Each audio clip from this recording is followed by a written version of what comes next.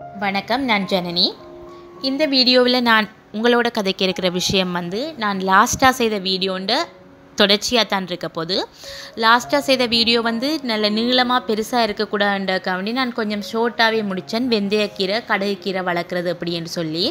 அதில் என் ஃப்ரெண்ட்ஸ் நீங்கள் கேட்டிருந்தீங்க, எப்படி அந்த கீரையை நாங்கள் ஜூஸ் பண்ணலாம், குக்கிங்குக்கு ஜூஸ் பண்ணும்போது கசப்புத்தன்மை ஏற்படாமல் இருக்கிறதுக்கு எப்படியெல்லாம் குக் பண்ணலாம்னு கேட்டிருந்தீங்க.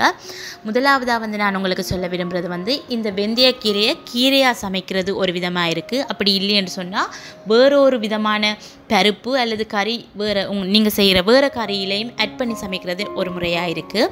கீரையாக நீங்கள் சமைக்கும்போது நார்மலாகவே கீரை சமைக்கிற மாதிரி சமைச்சு போட்டு அதுக்குள்ளே இந்த வெந்தய கீரையையும் கீரையை ரெண்டாக உடைச்சி போடுங்க. நிறைய பீசஸாக உடைக்காமல் ரெண்டாக உடைச்சா சரி. வேர்பகுதியை மட்டும் அகற்றிட்டு ஒரு கீரை வெந்தய கீரையை ரெண்டாக உடைச்சி போட்டு குக் பண்ணும். அதை விட இந்த வெந்தய கீரையை இந்த கடுகு கீரை, வெந்தயக்கீரை ரெண்டையுமே நாங்கள் நார்மலாகவே பருப்பு காய்ச்சும் போது, டால் காய்ச்சும் போது அதுக்குள்ளே நார்மலாகவே நீங்கள் கீரை மாதிரி நல்லா வாஷ் பண்ணி போட்டு விட்டீங்கன்னு சொன்னால் அது எங்களோட உடம்புக்கு கீரை அந்த கறியோடு இருக்கிறது தெரியாமலே நாங்கள் சாப்பிட்ருவோம். அப்போ நல்ல பெனிஃபிட் எங்களுக்கு ஆட்டோமேட்டிக்காக உடம்புக்கு கிடைச்சிடும்.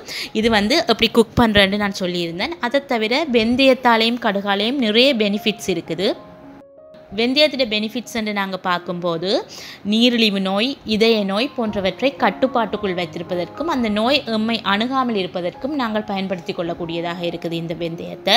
பெண்களுக்கு என்று பார்க்கும்போது பெண்களின் மாதவிடாய் காலத்தில் ஏற்படுகின்ற வலி பிரச்சனைகளை குறைச்சி கொள்வதற்காக வெந்தயத்தை பவுடராக செய்து நாங்கள் பயன்படுத்தி கொள்ளலாம். தேவையில்லாத உடம்பில் கிழங்கள் உருவாகிற புற்றுநோய் கிழங்கள் என்பன உருவாகாமல் பாதுகாத்து கொள்வதற்கும் எங்களோட உடம்பை எந்த நேரமும் ஒரு குளிர்ச்சியான நிலைமையில் வச்சிருக்கிறதுக்கும் சமிபாட்டு தொகுதிகள், சிறுநீரகங்கள் எல்லாமே சிறப்பாக சரியாக நடக்கிறதுக்கும் ஒரு சின்ன ஒரு வெந்தயத்தால் நிறைய பெனிஃபிட் எங்களுக்கு கிடைச்சி கொண்டு இருக்குது. வீட்டிலேயே வளர்த்து கொள்ளலாம், மண் இல்லாட்டியும் நீங்கள் வளர்த்து கொள்ளலாம். அந்த வீடியோவை நீங்கள் பார்க்கலன்னு சொன்னால் நான் லிங்க் டிஸ்கிரிப்ஷனில் கொடுத்துருக்கிறேன். நீங்கள் அந்த வீடியோவை எப்படி வீட்டில் 6 டேஸில் வளர்க்கலாம்னு சொல்லி நீங்கள் பார்த்துக்கொள்ளுங்க.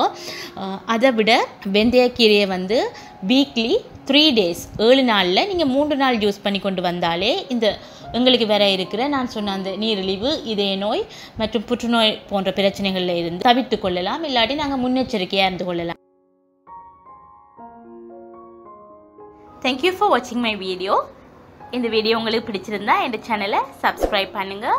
இது மாதிரியான வீடியோஸ் உங்களுக்கு வேணும்னு சொன்னால் நீங்கள் பெல் ஐக்கனை கிளிக் பண்ணிங்களா நோட்டிஃபிகேஷன் உங்களுக்கு வந்துட்டு இருக்கு. தேங்க்யூ. சேஃப் ஆயிருங்க, ஹெல்த்தியாக இருங்க. இன்னொரு வீடியோவில் உங்களை சந்திக்கிறேன். அது வரைக்கும் பாய் பாய். Take care.